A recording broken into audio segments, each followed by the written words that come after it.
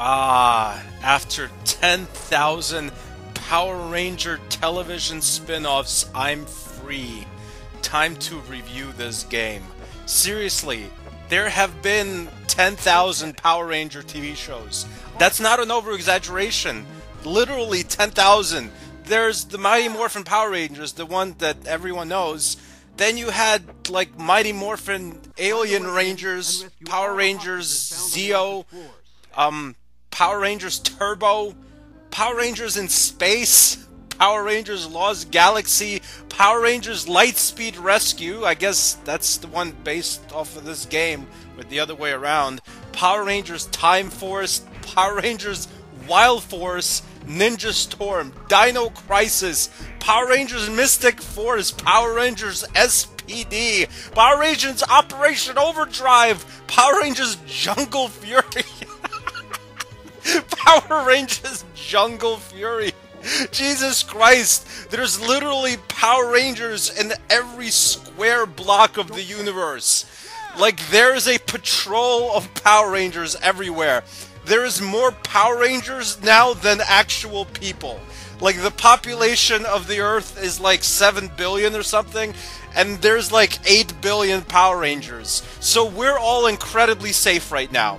For every one person on Earth, there's a Power Ranger to protect you from Rita Repulsa and her minions. Man, there's a lot of Power Ranger crap.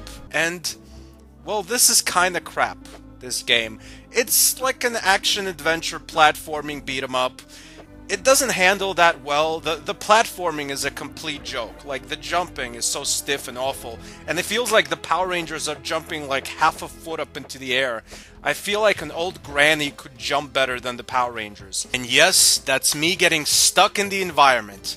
This Power Ranger can't climb over a car. Jesus Christ. What a pathetic superhero. They have like good, powerful attacks and good kicks and good punches, and the combinations look good. The problem is, it doesn't flow well. A lot of times, while it looks good, it doesn't look good when you're actually hitting someone. A lot of times, it doesn't look like you're actually swinging at the enemy, like you're missing the enemy, and there's not a good sequence, there's not a good flow. So it doesn't feel very choreographed. It's just very choppy combat. All you have to really do is block, and I mean, all the Power Rangers have this magical block. They just stand there putting their hands out, and it makes them invulnerable to attack for some reason. And then the enemies have the same thing. If you just stand there blocking, it's like you're made out of some kind of super powerful steel that just can't be penetrated. So you block when the enemy attacks, and then you hit the enemy. It's nothing like real Power Rangers. I mean, I would assume a good Power Ranger game would be something like you can maybe dodge out of the way, jump out of the way of enemy attacks. Here, the best strategy is to just stand there and block like you're the Hulk and not an agile ninja Power Ranger. I mean, you can kind of like dodge, if you want to call it dodge, like do these rolls left and right, but these are so gimp. They look awful. They look just like rolls from The Mummy, if you remember my review of that PS1 quote-unquote classic. These rolls are completely useless. Really all you need to do to avoid enemy attacks is just stand there and block, and you become the Iron Man who can't be hit. There are good things in the game, like the game is pretty big, the levels are big, there's actual objectives like rescuing people. You're not just running around like a maniac just punching enemies in the face for no reason.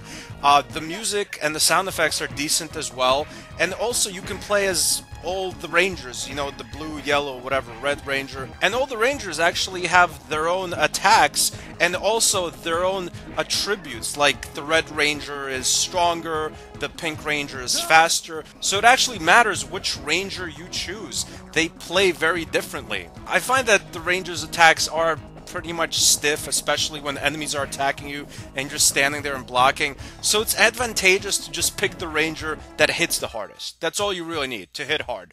The speed, like the agility attribute, I don't even know what the point of that is. I guess you run faster or something. It's not necessary. It's like, it doesn't matter. This is definitely a game for some teenagers with attitude.